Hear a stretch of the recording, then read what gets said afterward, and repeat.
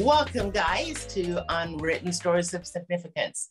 I'm excited about my guests, and I always start with that. But this one young lady I met through Instagram, and her artwork intrigued me.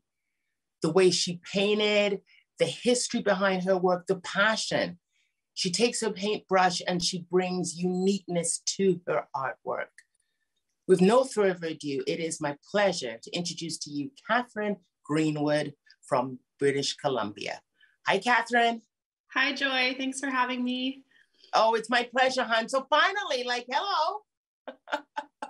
Yeah, I'm happy we're finally doing this. It feels really good. That's right, honey. With all the ups and downs we're going through right now, let's bring some beautiful inspiration with your gorgeous story and your stunning artwork to Unwritten Stories of Significance. So, keeping a long story short, I know you, but the viewers don't know you. So if you can just introduce yourself, my love, to the viewers, that would be awesome. Of course. My name is Kathryn. I am a painter and visual artist. I currently live in Victoria in British Columbia. I recently graduated from OCAD though, so I was living in Toronto studying art there. And yeah, I'm a practicing artist. My art is heavily influenced by nature. I use a lot of imagery of nature in my paintings and a lot of color. All right, my love. Now, why did you choose OCAD to study? You live in BC full-time, correct? I do, yeah. I'm from Vancouver. I chose OCAD. It feels like so long ago now when I was making the decision, but I actually did my first undergraduate degree in Halifax in Nova Scotia. Right. And a lot of the friends that I met over there were from Ontario, including my partner. So after I finished that program, most people were moving to Toronto or somewhere in Ontario, and I kind of just followed along, and I decided to go to art school in Toronto. And yeah, never really looked back. Awesome. How do you enjoy attending OCAD? I overall really enjoyed it. It was a really wonderful experience. There were definitely ups and downs. The pandemic kind of threw a wrench in everything for my final year. So it ended up working out really well for me. But yeah, it was a struggle. And, there's always going to be difficult periods. But yeah, overall, I thought OCAD was such a great experience for me. I learned a lot. It was really cool being at school there. Beautiful, honey. Was it hard leaving Vancouver and then coming out to Ontario with the weather change and everything? How was that? Yeah, it was definitely difficult. I remember always thinking that winter would be over in January because that's how it is out here. Right. So every January I'd get optimistic that spring was coming, and then I'd realize that we had, 3 more months of winter. But I got used to it, and I really appreciate how bright it is in the winter out there in Ontario. There's a lot of sun, whereas here it's just really dark and gloomy for the half of the year. So there definitely are plus and minuses on both sides. That's right. You got those gorgeous mountains, because I know what it's like. It is absolutely stunning. Yeah, it is. Yeah, I'm really in love with the landscape here, and I'm happy to be here for the long term now. I really consider BC to be home. Beautiful, honey. So let's delve into your gorgeous story. What made you fall in love with art, nature? Oh, wow, that's a good question. Thank you. Well, as for art, I don't know, it's just always kind of been something that I did, not seriously, but I just enjoyed it. It was a hobby for me my whole life. I loved it as a kid. And I guess I just thought that everyone loved it as a kid because kids make a lot of art. It's a good activity for kids. But looking back, I think I really gravitated to it a lot more than other people did. And it really spoke to me. So yeah, I just kind of continued to make art beyond being a kid. And throughout my first degree, I was studying psychology. So it was quite scientific and academic. And I was still drawing a lot and painting when I had time. And that kind of made me curious to pursue art in like a more formal way through art school, which I did. And I'm really happy I did make that decision, because it was hard to decide to like go back to school again and commit to being an artist. But that's what I am. That's good. And you know the way, I love the way you say that. I know the way you love to say that. That makes some sense. But I love the way you say that, is because you say that with passion and with belief in what you do, and you're comfortable in saying that. Yeah, it's taken me a little while to feel that way, but I do. Yeah. Good for you, honey. So let's show our viewers a couple of this beautiful stuff. First is Bird of Paradise. Where did that derive from, my friend? Well, I usually for my titles, I try to tie them into the imagery that I'm using in the painting. So you may or may not recognize it, but there is kind of the slight suggestion of a bird of paradise flower in that image. It's blown up, so it's kind of on like a large scale. And the whole point of the paintings is that they aren't immediately recognizable as plant matter. But yeah, usually I put in the names of the plants that I'm working with in the image. So that's kind of why I titled that one that. And I also just have a fascination with the bird of paradise flower. It's so beautiful and so unique and weird. So yeah, I really wanted to incorporate that into my art. Beautiful, huh? Let's keep it rolling here. Bounty. Yeah, this painting was a little bit less structured. The title Bounty kind of just came to me. I was thinking about just how much we can derive from nature, how much it offers us in terms of like food and exercise and fresh air and inspiration and everything really. So that was kind of a testament to how much we can get from nature and how much it has to offer. And that painting incorporates a lot of different imagery from a lot of different places. And so it kind of seemed fitting to give it a title that encapsulated just like the bounty of things that nature has within it. That's why I could not explain. I had to give it to you because all of your story, hon, because you explain it so well. Before I introduce the next one, I got to think about this for a second. I want to make sense. Is that how long does it take you to paint? How long does it take you to put like a bounty together, like your artwork? How long? It's hard to say because I do it in segments. So the first step is the background, which doesn't take too long because I try to kind of do it intuitively. And then the second step is actually digital. I plan it on my computer using Photoshop, and that can be the longest process because I'm very particular about my composition. So I play around with it and using like collage methods, and that can take a long time to get it looking just right. And then painting it takes maybe a week if I'm painting well. Good for you, my love. Now, is it oil? Is it water? Like, is it canvas? Like, what is it that you're painting these beautiful? Yeah, I use oil paint. I almost exclusively use oil paint. I really love it. And I work on canvas. Right. Yeah, so my materials are pretty minimal actually. Just paint, linseed oil, canvas. Yeah, keeping it old school. Oh. Yeah. Do you keep your surroundings when you're painting? Because I watch a lot of movies with people that are painting. Is it quiet, or do you have music playing in the background? I usually have something playing in the background. I will admit that I watch Friends a lot when I paint. That's okay. That's okay. I watch Netflix when I'm studying. It's all good. Yeah, something about like having a TV show on really makes me be able to just like get into the work for like hours on end. And and like it really distracts me from how much time is passing. But sometimes it like numbs my brain if I'm doing it too much. So then I'll listen to music or a podcast or nothing. That's right, hon. That's right.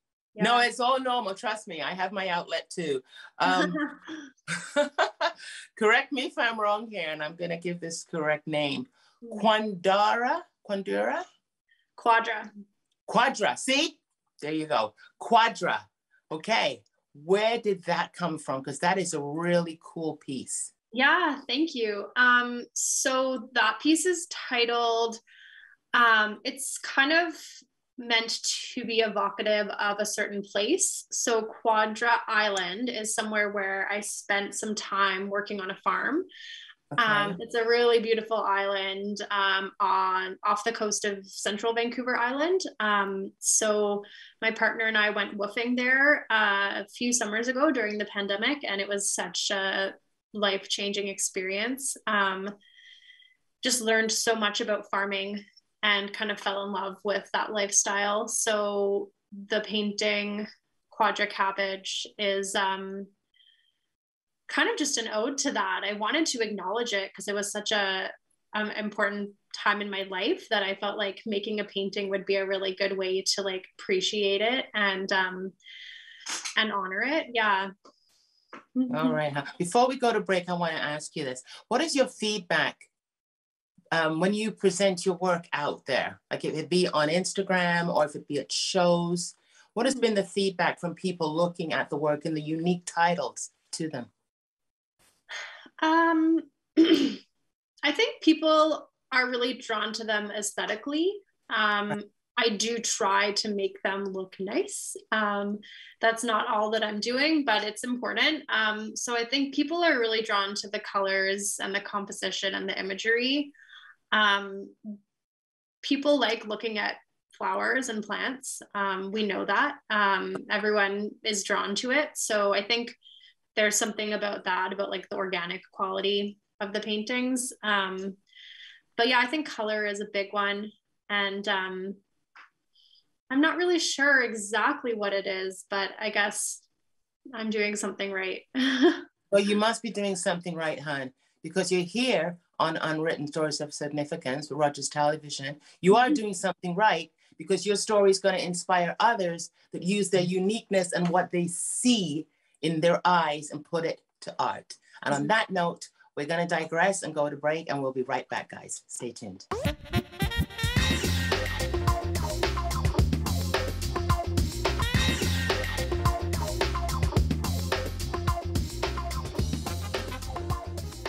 Welcome back to Unwritten Stories of Significance with Kathryn Greenwood from Vancouver, British Columbia.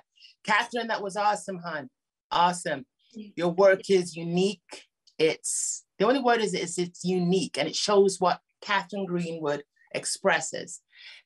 Off camera, we talked about what you would love to express in regards to your work. And when we thought of a title for it, we came up with Overcoming Plant Blindness Through Art.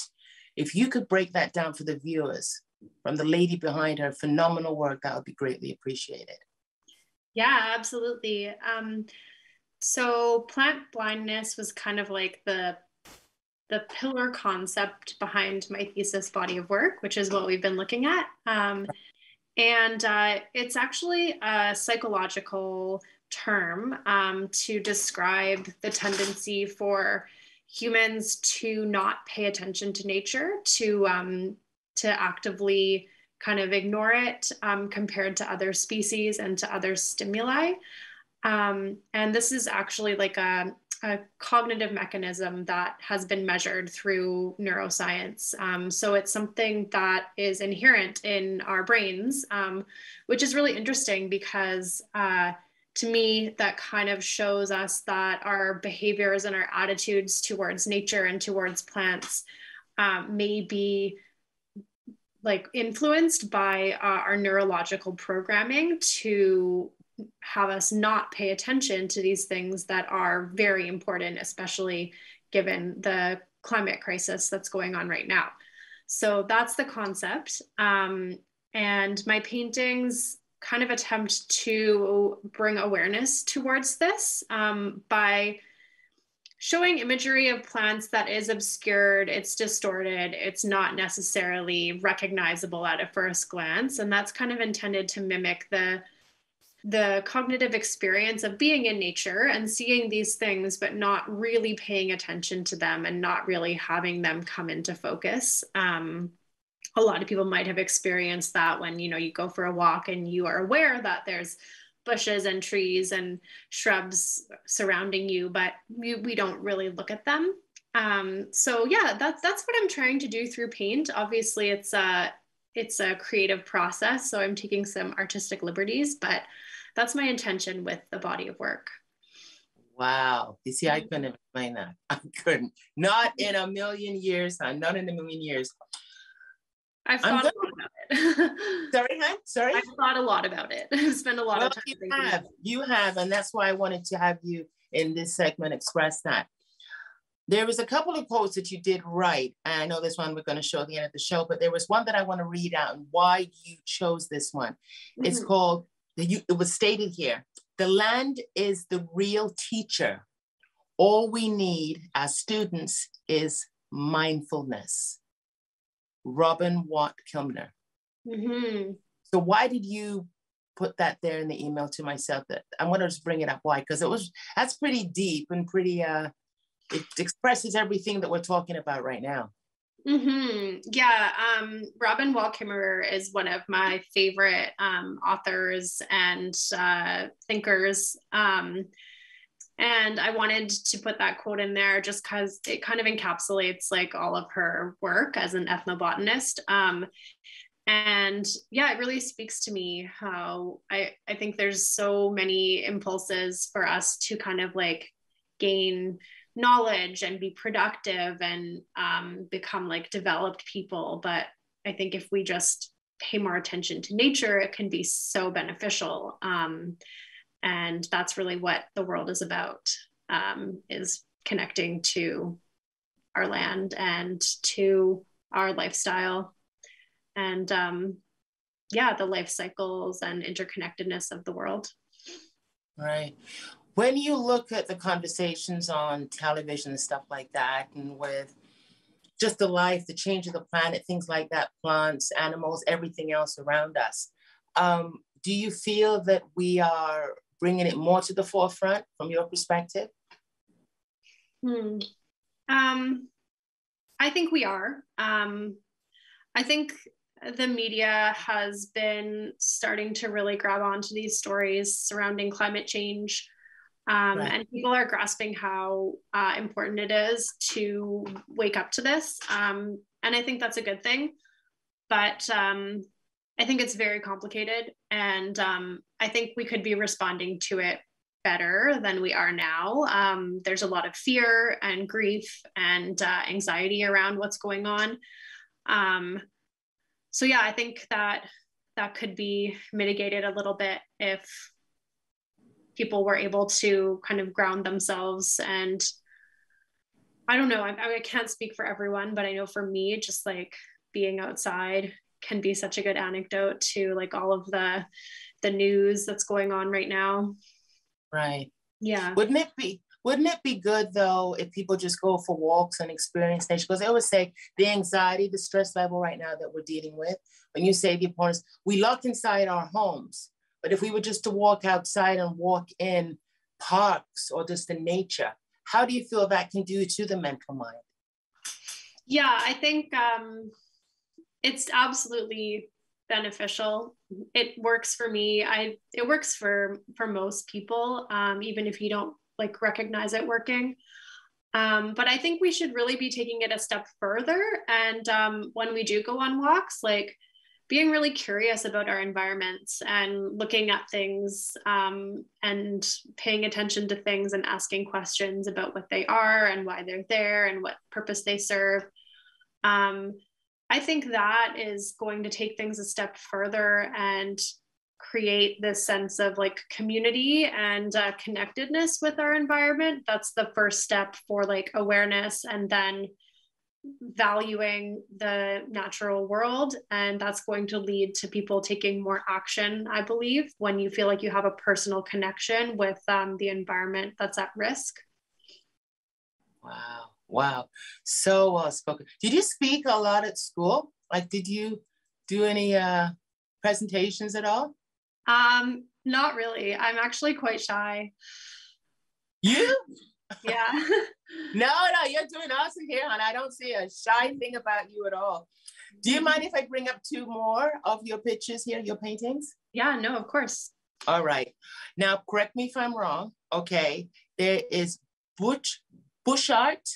Am I saying that right? Yes. Yeah. Yes. Bush art orchid. Explain that, baby. Yeah, so that's a relatively new painting that I'm quite excited about. It was taken, the photo that I worked from, that was taken at Butcher Gardens, which is in Victoria where I live. It's like a quite famous local, like ornamental garden. And I found this orchid that was just so gorgeous. I was really drawn to it. And so I took a photo of it and kind of used that as the main source material in that painting. Yeah. It just reminds me of like the spring when I went to visit the garden, and just the beauty of that flower and how like different it is and unique really inspires me. Wow, you could do a presentation just in a room with all of your artwork and just explain it, because just the way you deliver the message and your passion is so soothing. You know? No, very, very well, hon. Like, honestly, it's just calming. Silver ragwort. What's that, baby? Yes. Yeah. So that painting is also relatively new, kind of expanding my process a little bit and trying to be a little more experimental. Now that I'm done my thesis, I'm able to kind of make paintings without having to stick to a certain like style. So yeah, I'm kind of breaking out of that a little bit. And this painting, Silver Ragwort, is it's like done on a very macro scale. So it's really kind of cropped and like zoomed into a very delicate part of this plant. Silver Ragwort is what it's called. And it kind of verges more on abstraction because of that. Like, it's less identifiable as a plant. I know people have looked at it and seen like capillaries, like the inside of a body, or kind of like maybe like water. So that's kind of cool. I really like that kind of take on the imagery. Wow, hon. My God. Honestly, like, my husband loves paintings. Like, Sean loves them. He loves them. And I always, when I started a store and I look and I go, okay, I keep on walking. But he will stand there and he will just look, and he will look, and he'll see things different the way you see them. So it's just standing back and appreciating, like you're saying, through nature. Am I wrong? You're right. Awesome, hon. So I know you wanted, did I cut you off or did you want to say something? No. All right, hon. And I know that you wanted to share your next step. So if you can share the viewers your next step, your next thought, your next platform with Kathryn Greenwood. Yeah.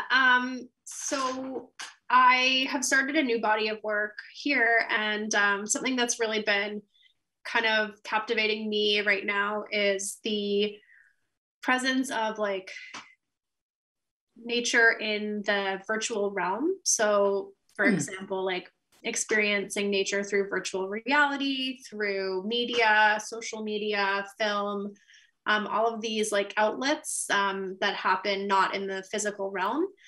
And yeah, I've been paying attention to that. And I think like viewers might agree that we do encounter like elements of nature a lot when we're online through like marketing. Like it's very common to have like plants in like graphic design right now. That's kind of like a trend. And so I'm just curious about these like new ways of encountering nature that are taken outside of the original context of like the outdoors, and the effects that it might have on us. And I actually read a study recently showing that people who experience nature through virtual reality had like the same benefits as someone who would actually went outside on a walk in the woods. So I think it's really indicative of like the power of these digital alternatives to like physical nature experience. And it's pretty weird. Well, it's weird, but wouldn't that, I don't want to get in because we don't really have much time, shoot, but wouldn't that be good right now with everybody being closed in, that they can, you know what I mean? Wouldn't that be good for the mental mind? Like, yeah, totally. I mean, it shows that it is good. I think it is good. yeah, I think it's bizarre to me that this is a potential outlet for getting outside, where you don't actually have to leave your house and you can go through it virtually. Yeah, I just think it's very interesting. I don't think I can really say right now whether it's good or bad, as it's something that's so new to our behavior, but it's something that I'm exploring with my new work, and it's really exciting to me to be able to do that through art. Awesome, hon.